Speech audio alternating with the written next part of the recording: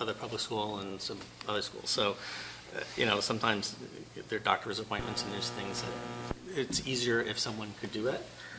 But that's sort of an exception where you could easily allocate it. And I mean, it's good for people to walk a little bit or socialize with other people by riding in their cars. It's good. Certainly, I know you have a green curriculum, but I just hope that you could consider that because we have very few kids, though. I would have to say that drive solo. Usually, the cars have a couple, at least 2 or 4 kids in them. Because I see them because they pass my window when they're all leaving and honking and carrying on with that, all that stuff. So I can see. Yeah, really.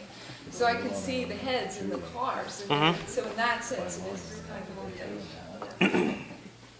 I mean, we know it won't be popular with the kids, but or their parents. there are limits. Yes. It's good you said limits. Yes. Oh, we know that. So I just thought of something. The sidewalk you're putting in at the middle school complex in Bedwell, where is that sidewalk going? It's going to be a new construction? Yes, it'd be new construction. It's where the one that we have now currently ends, right? It just kind of ends. So It'll be coming from Senior Drive, and let's say so the pool is on the right side, it will be on the left side. It actually will be on borough property, so we'll have to go and work with. Yeah, it's a shame we just paved that too. I didn't realize you guys had a. When we talked about paving it, we actually brought this up at that time, and I reviewed it with Mr. McDowell.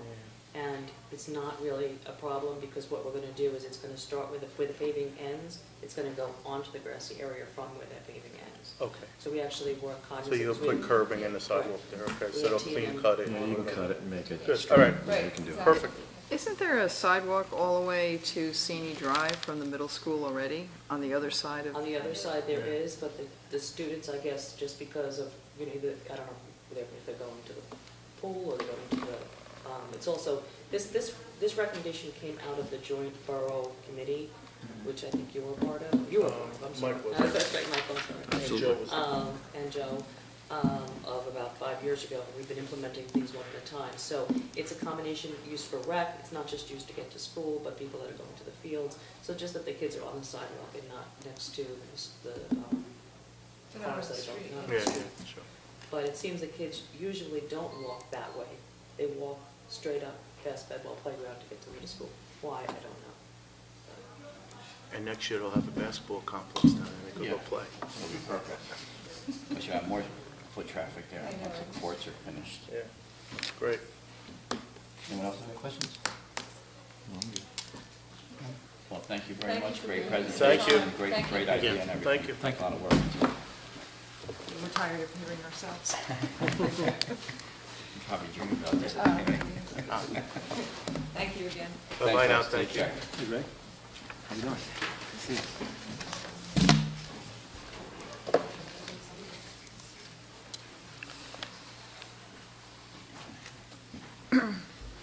Okay, ordinances. I'll entertain a motion to continue public hearing on ordinance 15-1705, amending the Borough Firearms Ordinance to allow authorized deer management hunts on borough-owned properties, and amending Chapter 3 of the Borough Code entitled Police Regulations to October 26, 2015. A motion? I'll move. Moved by Mr. DePorter, Second. second by Mr. Schmidt. All in favor? Aye. Opposed? Abstained? The ayes have it.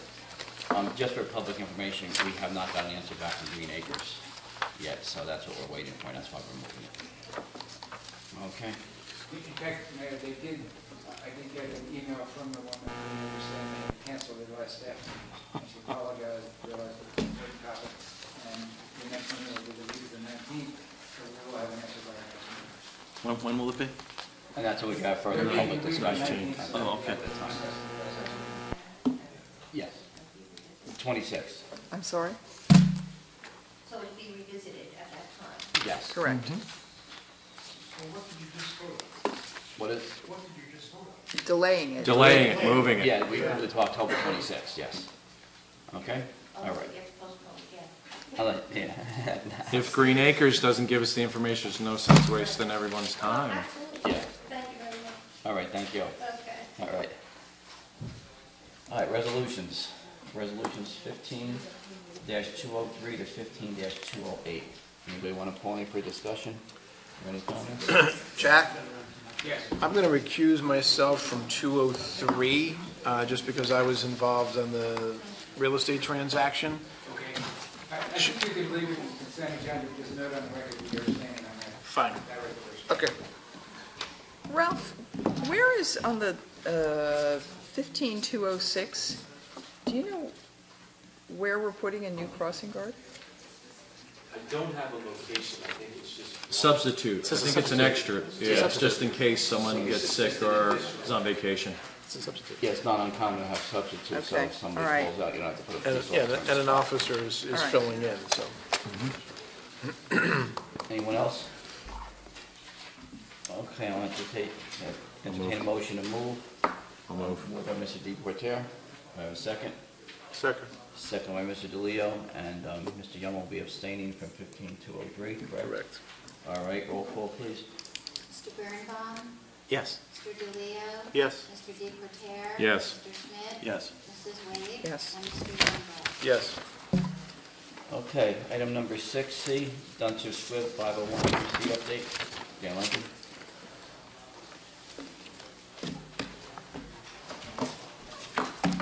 Evening. Good evening. I just swear myself in. Don't have to swear. Afterwards. Okay, I looked through my files on the 501c3, and we have the bylaws, the certificate of incorporation, the IRS letter indicating it's a legitimate 501c3. I have a commercial insurance application, letterhead, and some meeting notes. But some of these things, I've been told they have been updated. I've not been able to confirm that. So that's something that I'll have to get on and make sure that it's all put in place. Just so you know, we did get the next $240,000 grant for Dunster Squibb. I got a call about 3 weeks ago. And that was the full amount we asked. That's the second largest amount we've ever gotten. That brings up the total to about almost $900,000 that we've gotten for that project, which is pretty good.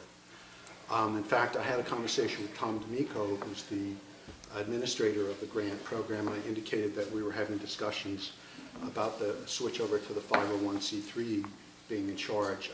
He was very comfortable with that.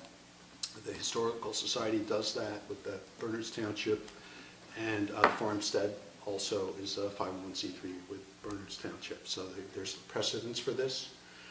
In fact, what he said is, oh yeah, with no problem, just make sure your paperwork's good.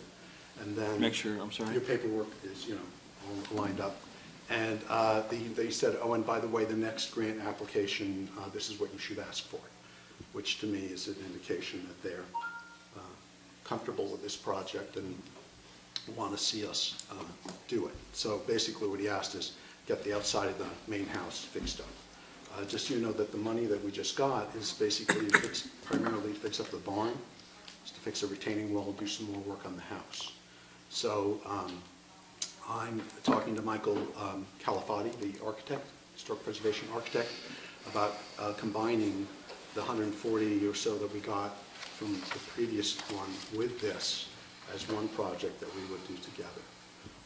The 501c3 would be doing an application, it would be due the end of April of 2016. So basically all this paperwork and stuff has to be in place, including the lease, by certainly the beginning of April. So I can make all the copies and fill out all the forms. Do you have anything specific that you'd like to ask? Yes. So what's the timeline to get this completed? But to get this completed, Yes. would be, it all has to be in place with the lease by the end of March.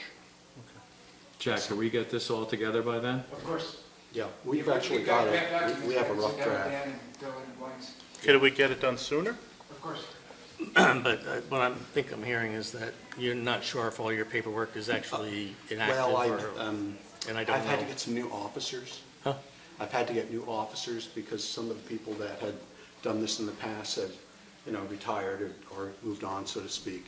So that I found a new treasurer, which was frankly one of the most important parts, because that's going to be a lot of work. What Leslie Roberson essentially does will be what the treasurer has to do. So it had to be somebody who's going to be comfortable, because that's a fair amount of work. And Sheila Miller's husband, the Millers live right above the property. And Sheila's on the HPAC committee with me. Her husband has agreed to take over the treasurer's role. And then I have a woman who lives down on near the bottom of Chestnut in one of the oldest houses in town, who's willing to be vice president. So I've gotten, we only need 3 officers minimum based on the paperwork. So, but it took me a while, frankly, to find somebody who's willing to be treasurer, as you can imagine. That's usually one of the tougher spots, and I had asked quite a few people. So are they in office now? No, but they will be. Basically, as part of the upgrade of, this only happened like a month ago. Oh, okay. When I got him. It's, I've been, like I said, I've been running around talking to people like, hey, how'd you like to do this job? It'll be fun, which you can imagine. Anyone who's been treasurer knows that it's a lot of work. Yeah. Is there a way we can utilize Jack to move this kind of along to help him out? Just make sure he has the proper paperwork so it goes through? Sure. Yes. And I've already prepared the draft, please. Yeah, he was instrumental in setting the thing up in the first place. Yeah, I Yeah, actually set up the 501c3 originally. Yeah, but you could look through the paperwork and you could easily help him out if there's a pinch. Yep. Now, the lease is for one building or all the buildings, or what's the lease we're looking at? Well, keep in mind that if it's for one building, that would, since we're doing grants for all the buildings, when we apply, the borough is in charge of, say, the barn, because the Public Works is using the barn. Just one example. That means then that the borough would, HPAC would then be doing that grant. So I gather that that would not be something you would all like to do. So therefore, I'm assuming that we would be in charge of leasing basically all buildings. And Jack, Public Works can, if the property's in the 501c, Public Works can still use that? That's just something that has to be worked out in the lease? Yes. Okay. I don't think that's a problem. I know there's concerns about the use of the facility because of possible restrictions that might relate to recreation or historic preservation. You can't put a store there. You can't put a restaurant there. No retail uses. The town could potentially put the rec department there because that relates to recreation. I have had interest with several organizations in town about having using the barn area for meeting space, because the barn is actually in pretty good condition. And once we get the outside fixed up, it's really just a question of making the bathroom on the first floor, ground floor, I should say, functional, and maybe putting some exit signs in or something like that. So that does have potential fairly quickly for at least one room being used. The upper level rooms are in good shape too. There's heat and water there, but the access to the upper level is a little awkward because you have to kind of, there's not really a decent path. And then you get up to the porch and then you get in. But the rooms are in good shape. We may have to get Green Acres approval, from our other discussions. Right. So like the To form the Garden Club has 501c3, approached me or- and shown interest. The Friends of the Oh, Library. sorry, what? What was that? What was the last For part? our use, to store vehicles, whatever. we may have to- Is this something you could ask in your quest for the other questions next week? Yes. The only thing to keep in mind if they're, That'll be fine. Not-for-profit is fine. That's not considered a diversion. I mean, technically speaking, I'm the owner, the landlord, so you'd like to have some say as to, who's there. But it might affect, we would have to either revise the lease at some point if, say, hypothetically, the rec committee, the rec department moved there. The lease would probably have to be altered, but that's not uncommon with these things, so. Can you bring us up to speed a little bit on, let's say, over the past year, since the last grant came in? What kind of progress have you made? What's been done over there? Because I know it doesn't seem to most residents as you drive by that really much is happening. Well, we've not cleared all the bushes. One thing that, just so you know, the roof on the porch, the roof framing was completely redone and re-roofed. The main house has been re-roofed. The dormers have been rebuilt. The building is now weather-tight. The barn, it's not the main barn, but behind it there's a large flatter roof. That was all redone. and damaged from, not Sandy, but the big hurricane before that, on what we call the stables. If you're looking at the barn to the right of the barn, well, it's the barn complex, but to the right of it is called the stables, and there was a big overhang that was blown down, and then it's been repaired and put back. This next grant, not the one I just got, but the previous one that we have, was basically to re-roof the older section of the barn, which is in poor shape. It's not actively leaking, but it definitely needs to be replaced. Also the smokehouse, and there's some structural work in the house that we're going to be doing also. The new grant is primarily for the barn. Scraping, painting, new windows, fix the trim, and then also some more work in the house. Oh yeah, there's a big stone retaining wall that needs to be rebuilt to the right of the house. So it's a fair amount of work, but having Michael come in and just do the drawings as one contract and stuff just makes a lot of sense to me. These grants are good for 2 years, so that's not going to be a problem. We just have to go talk to Tom and Miko and make sure the county's on board with that, combining two of the grants, which they did in this last go round. Is no one concerned about the foundation? It looked to me when I walked through there 2 years ago even that things were caving in, it looked to me. There was a crack that was, because of the wetness, it is drying out now, so that has settled down somewhat. If we have to deal with it, we'll have to deal with it. I mean, honestly, that retaining wall, that if you're on the street looking at the house, it's this retaining wall right to the right of it. It was not obvious that that was bowing because the garage, there was like a one-story carport in front of it. We took that down, and then you could see the way the wall was bowing. These things happen, and they just have to be dealt with. But it's all stabilized, so it's supported inside, so there's no real weight on that foundation wall. It's a concrete wall in the lowest level that has a crack in it. So it has, a lot of it has to do with the water in the soil next to the building. As that's dried out and drained away, then that will be less of a problem. Dan, how are you all doing in terms of fundraising? I'm concerned that the only source of income on this thing continues to be the county, and if the county says, well, the way that we're done, generally works is one of the other things I do was to find out about the bank account. So I have gotten a copy that the bank, the fund notice letter, monthly statement gets sent to me now. So I do have an awareness of how much is in there. This all has to be kind of jump-started, and it's hard because for a long time I felt like I'm the only one that's kind of pushing it. So getting a few more people on board is certainly going to help, because to create an organization out of nothing takes some time, takes some effort, and I'm a very busy person, never mind my own business, but being, having head of 2 other organizations and also involved with the library, sometimes it gets hard to find time for all these things. It may be that since I am the head person on this, that I'm going to have to let something else go in order to really take this by the reins and move it forward. We do an annual fundraising letter. Mostly that was kind of PR.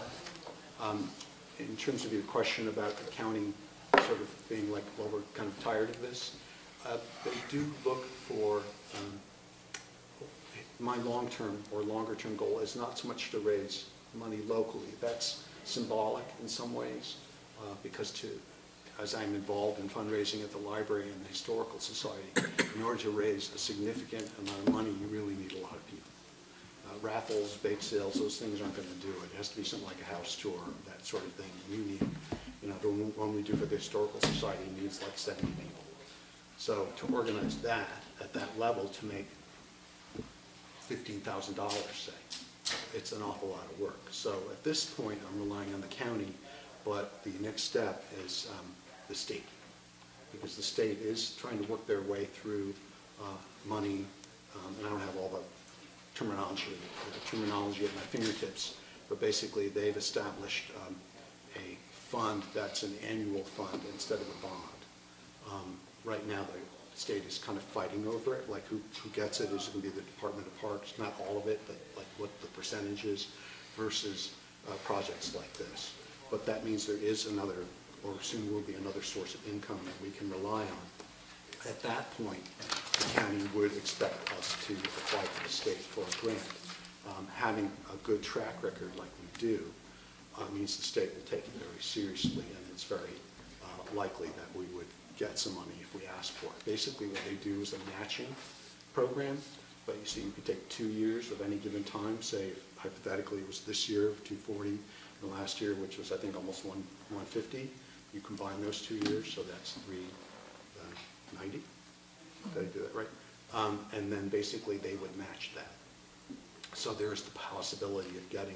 Well, what happens if the state comes back and says, Burnsville, we're waiting for you to match that? You're saying the state would match the county? This is based on what has happened at the, yeah, they would match the county. This has happened at the farmstead.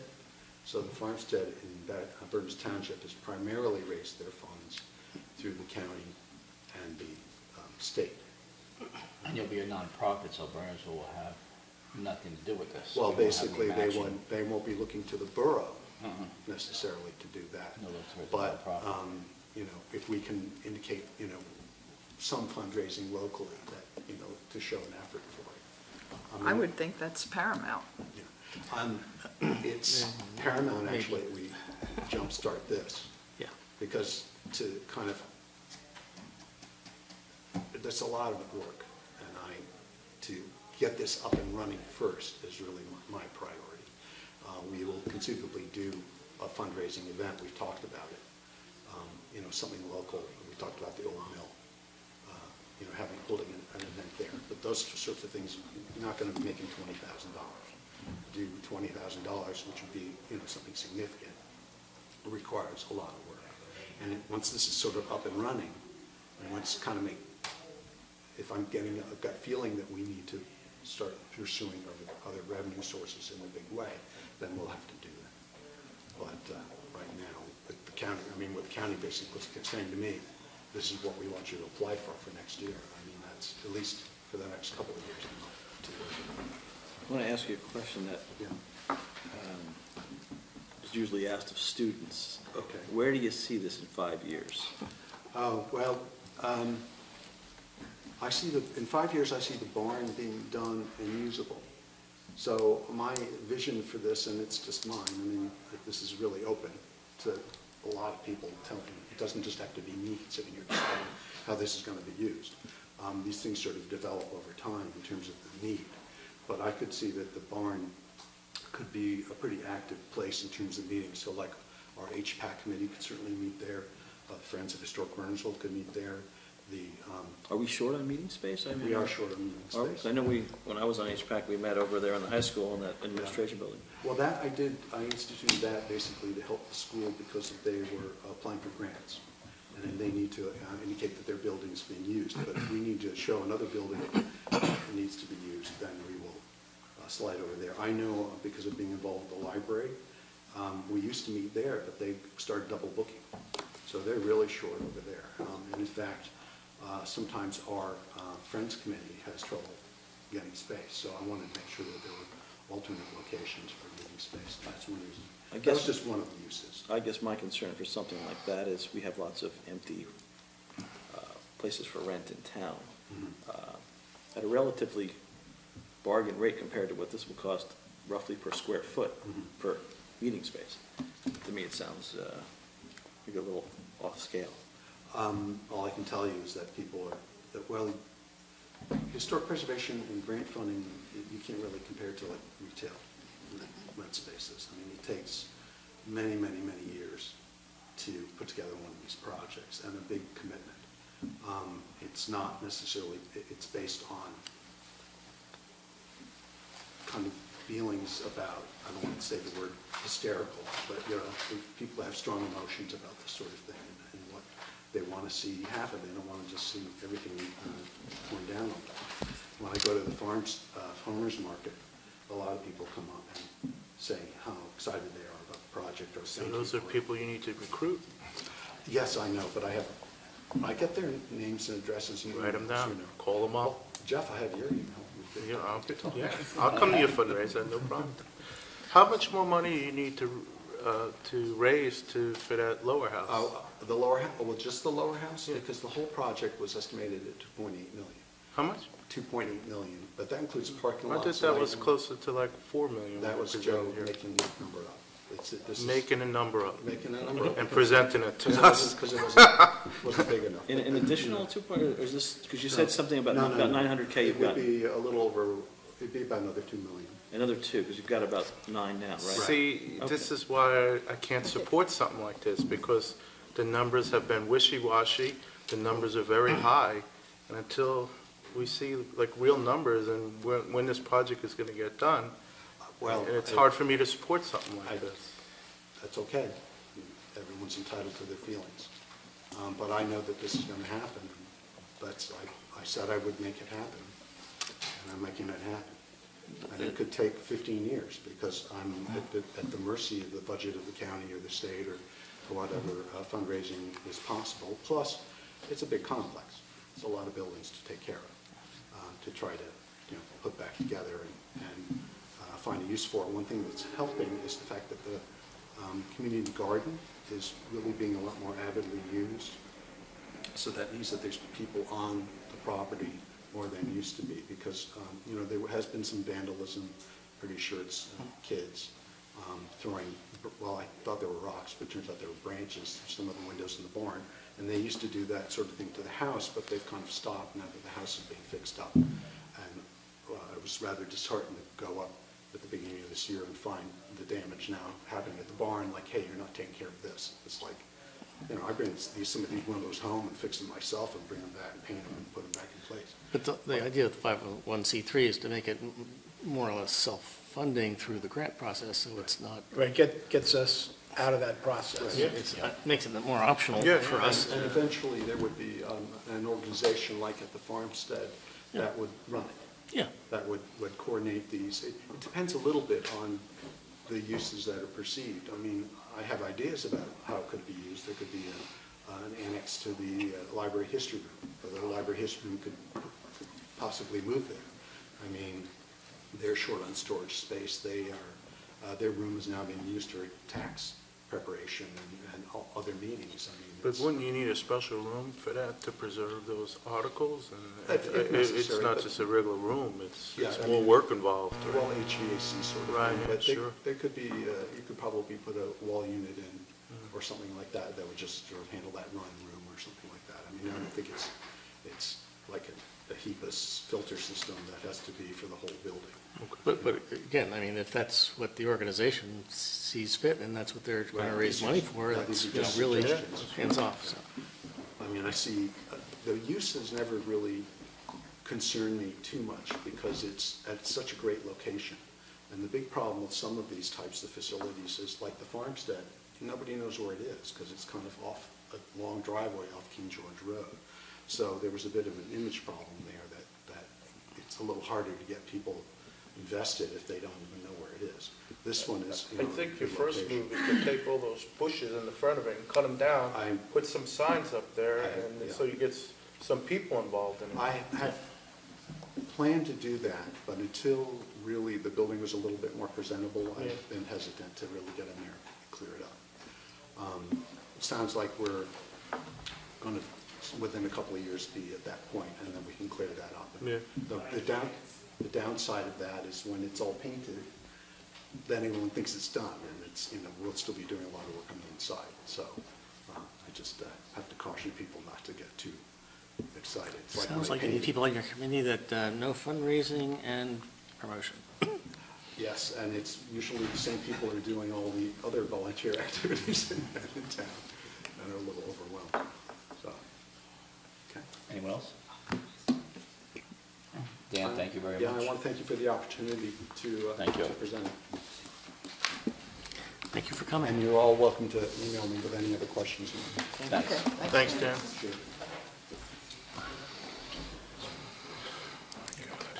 Item 6D, Cub Scout rocket launch. Anyone here from the Cub Scouts? Have you read the rocket launch in the past? Is this something we do usually every year? Yeah, they do this every year. Yeah. So everybody's in favor, we don't have a problem with it? No. All right, it's a good program, good for the kids. It's actually really cool. Yeah, it is. I want to Yeah. Been there as a parent Yeah. a few years ago. Okay, 6E. Parking decal regulations for 2016. Same as last year. Yeah, same as What? last year. I I'd thought like the to ask- Ammerman lot was less expensive than, No, a couple of years ago, council changed it, so they were both the same. okay. The daily rate at the train station is, That's the kiosk, you know, that's on the kiosk. yeah, but is there a daily rate? I thought we had a daily rate there. I don't see that on this list. Just 25 cents an hour. The commuter, It's 25 cents an hour, that's it? let's see here. 25 cents an hour. Oh, here, it's loaded. And that's from 8 AM or 7, or what are the hours? How many hours? They're there? No, but the meters are only in effect during certain hours, aren't they? No, that's their spots. That's a mess. That's the transit spots. Well, there, yes, Oh, there is, Oh, a- yeah, I did open it. that's in an ordinance. What? The hours are in an ordinance. Okay, so what are the hours? I would have to look at the ordinance. I think it's till sometime in the evening, I forget. In terms of this, I think it's after 6. was anybody look at the other towns in approximately the same distance and so on? That was done a couple of years ago with We the, have We over did and that over again. 2 years ago, I think. We did not do it this year, but. Okay, well, I have one question for you. The Mount Airy daily fee, we put that into this resolution years ago before we had the kiosk at the railroad station lot. And I have not had a request for this in several years, so I wondered if you want to leave that in there. Also leave it in there as an option, if it's ever used. Once they get finished with Mount Airy Road, we're going to start using more of that parking area. I'd like to just suggest that the fees are very, very low. And I just did a quick look before on Denville, Dover, Morris Plains, which are about the same length travel time, although they're more expresses on those lines. For annuals, they're all about $480 a year. Wow. And for dailies, they're all $3 to $5 a day. And, I mean, on the annual, we're really, really low. I'd like to suggest, Council reduce the fees? I'd like to suggest it be $400 a year, or maybe $300 for now. And we do need the revenue to pay that, parking lot, and this is basically a user fee to help offset the maintenance of those lots. And we should perhaps have a daily rate for the parkers that are there for the day. I think the ones that are getting more money most likely are because they have Midtown direct service. You don't have to change and sign it. So people probably feel that if they're going to drive from here to, let's say, Condon Station, which is what I do sometimes, park there and it's willing to pay more because of the service instead of the change of trains. Yeah, but then you're probably doing that as a daily because you can't necessarily get a permit for those places, because typically the ones that are heavily used because of Midtown Direct don't necessarily allow out-of-town people to use it. They sometimes allocate it to the residents first. How many annual decals did we sell last year? I don't have those numbers with me. I have to look. We did not sell out. No, we never sell out. And the last time the fees changed, council reduced it.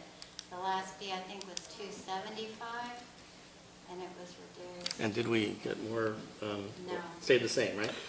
No. I don't think there's a... Well, is there any risk that if we go from 2 to 3, our numbers are going to go down? Well, we brought up from 1 to 2 the businesses, because we didn't have parity there last time. Right. Yeah, so And there was a lot of complaining, as you Mhm. recall, about the big increase, a big jump in that Well, fee. if you reduce the fee, you didn't get any more users, and putting it back to where it was, I don't think you'll exactly lose users, and net is you'd have to lose at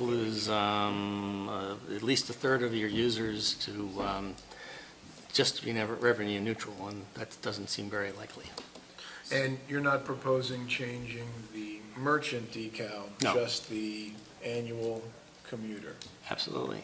since we don't have all the numbers tonight, and how many we sold, you know, a comparison, would you like to take it back to committee, to finance I'm and gonna public guess works and it's look at it? something like 400, but that may be. This didn't come to finance, is it? Went right No, to, this didn't come to right Public here. Works either.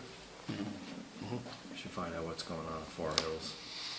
I think that's where this number came from. I think we looked at I think we look locally. towns Yeah. along the run. A year or so Gladstone ago, branch. Yeah.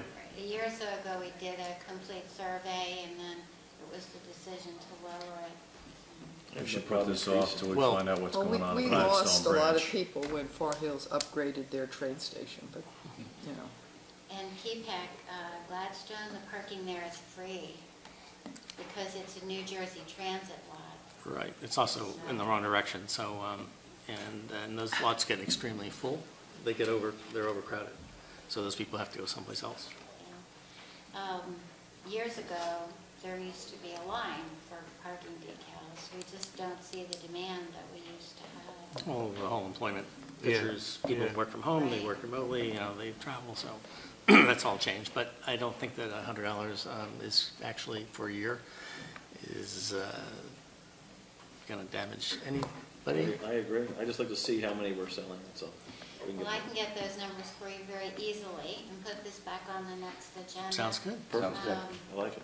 For the 26th. Anybody else want to get other Yeah, numbers? can we find out what the two stops in Baskin Ridge charge? Sure. Lions and, One of them's free, I know for sure. Yeah, any New Jersey Transit property is free. They're just providing parking for the riders. I think the Basking Ridge station has a fee. Lions is for free. No, I think it's for free. The opposite. Lions is free. Baskin Ridge is, I believe I think it's free. I will go ahead and order decals. If the only thing in dispute is the fee, we'll order the Yeah. decals. Oh, Agreed. Yeah, that's fine. Okay. All right, thank you. All right, correspondence, seeing that we have none. Any council members One have one any? other thing, Yes. there's, we know we have a big problem, I think, on collecting these fees because the machine is always broken. It doesn't take cards and it doesn't give change. Is that New Jersey Transit? You're talking the That's kiosk? Police department. That's the police department. I think we need to, well, we'll talk about that in the finance center. Yeah. Anyone else from the council? All right, moving to closed session, we'll be discussing collective bargaining, personnel matters, pending anticipated litigation and property acquisition and possibly some redevelopment plans, which we may come out and vote on after the executive session. I'll move. Move by Mr. Second. Dupierre, second by Mr. Bearbaum, all in favor? Aye. Opposed? Abstained? None. The ayes have it. Thank you. Good night, folks. Good night. Good night. Good night.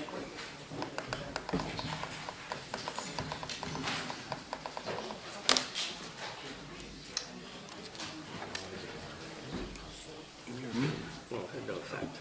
So, and then, I mean, really, these things are forever, so you gotta look at and examine what you do and make adjustments.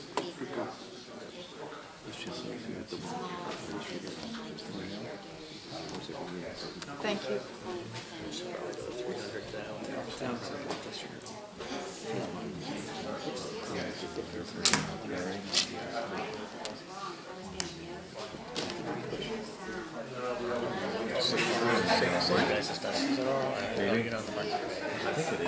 Parking committee hasn't met. There are two